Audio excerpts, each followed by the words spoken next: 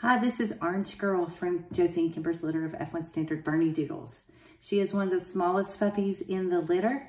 She feels so little and dainty.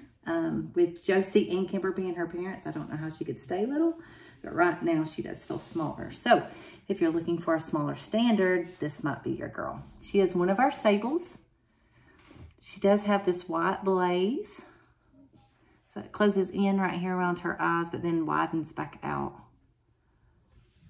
She's got the white that goes down her chest. And the white socks, beautiful little white socks. Oh, a little bitty white tip on her tail. And then she's got the brown sable coat around the back. She's a very sweet girl. And she is our little orange girl.